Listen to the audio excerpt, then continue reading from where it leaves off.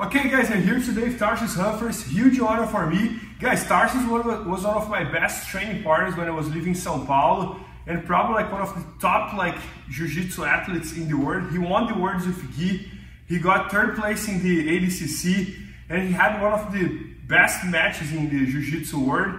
And guys, one of the best matches he ever had was the finals of the Worlds of 2010 when he competed against Romulo Barral. That, in my opinion, is one of probably top 5 Jiu-Jitsu athletes in the world.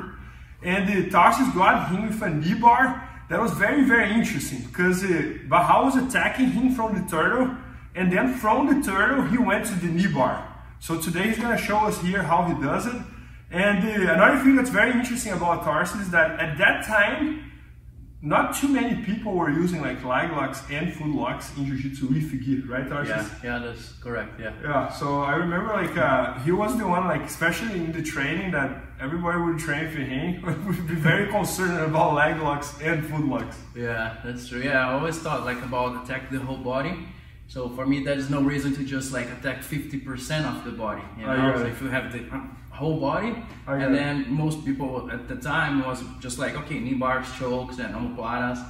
Kind of forgot a little bit of lower extremity attacks, and then I put everything like groin, knee, and feet, everything. Yeah. Cool. Well, let's do that. Okay, yeah, let's do. So this one, I was on a turtle guard, but I was passing my guard, and then he forced me to turn on turtle position. But at that time, I was, training a lot of my guard defense, so I ended up a lot on the turtle, and then I could, do some attacks from there, and the Kneebar was one of that. So we're gonna start right here, at the third position. Bernardo's gonna have, at the moment, at the fight, Romulo has this hook on top of my leg, especially to avoid the Kneebar here. So I was here protecting my neck the whole time. So what I did, I drove my right arm inside. I look outside. So what I need to do here, guys, I need always to start to, I pretend that I'm gonna push him back, so creating space for him to put the hook, and then I push him forward, so you see his leg is weak. So this is the work right here that we need to do. So look, push back all the way up. Now I'm wrapping his leg, I'm turning outside. Look, my leg comes inside.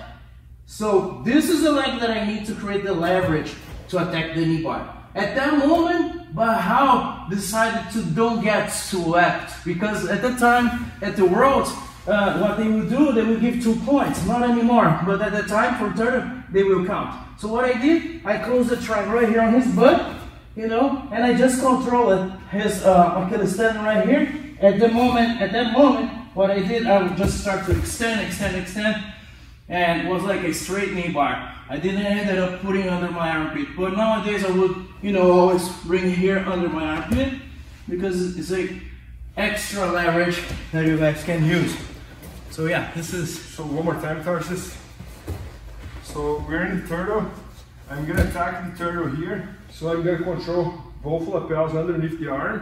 Yeah. And I'm gonna try to place this hook over here, right? Yeah, especially to avoid the Kneebar. That's the way. I got it now. Tarsis is going to start rolling, right? So pushing back and then press. So this is probably the most important detail, right? Because when you push me back, I'm going to push you forward, and then my leg is going to get light, right? Yes, correct. So now I hook her with my arm, and I make a front roll, kind of kicking you forward. So look, that's what I do here. And then I can end it up here.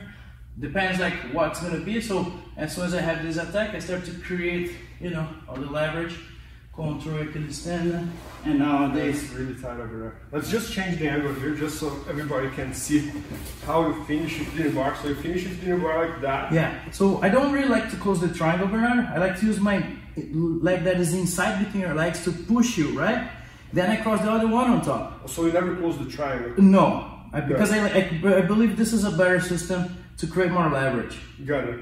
And then I support your Achilles tendon right here, come all the way over, drive, touch my thigh right here, and now I use, by both legs to push your butt. And then that's how you can. So the secret also is to bring your scapula all the way back here. I got it, man, that's amazing.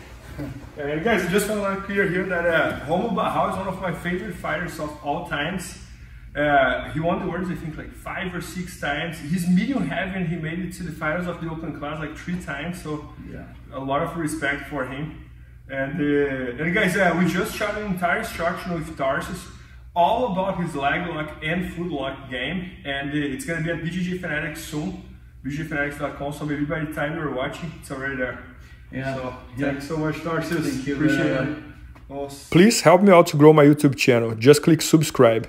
And to watch more videos, just click under see more videos. I hope you enjoyed. BJJFanatics.com. Use the promo code YouTubeFaria to get 10% off any instructional video. Improve your jiu-jitsu faster.